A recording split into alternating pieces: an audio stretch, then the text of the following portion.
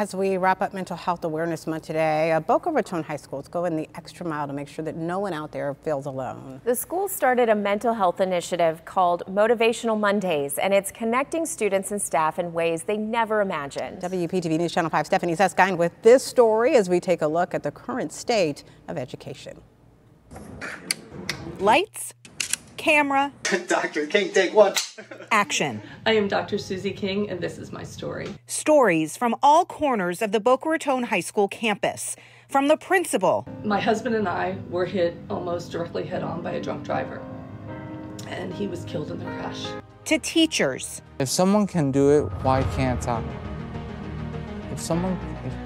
Why can't I? Students. For me, it was easier to read about characters in books than it was to talk and communicate with actual humans. That's when I had my first panic attack in my mid-20s. And even the man behind the mission himself. Morale's down, obviously, with COVID, the pandemic, and social distancing and isolation. So administration came to me and said, hey, how can we boost the morale here? And so we came up with the idea of Motivational Mondays. Motivational Mondays, a weekly produced interview with a member of the Boca High family talking about their own life struggles and how to overcome. Try and meet people where they're at, in their need, in their struggle, and to just encourage and uplift them, to let them know, hey, here are some of the stories of what we have gone through and how we got better, and hopefully it can make a difference for you.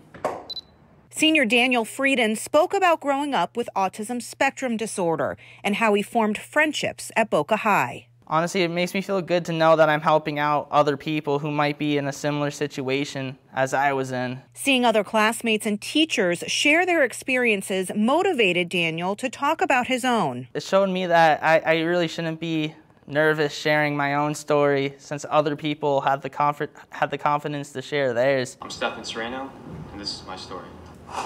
Working behind the scenes on the videos, Caitlin Thomas says she's seeing the changes in her school culture. Actually getting to edit his story, I felt this whole new connection to one of my best friends, and it was amazing, and it was really an eye-opener for me. Creating connections needed now more than ever. Because of Motivational Monday, we're able to be more vulnerable with our class. It's really put this new unity and community that we have here at school that's been motivating and uplifting. Stephanie Susskind, WPTV. Don't ever give up.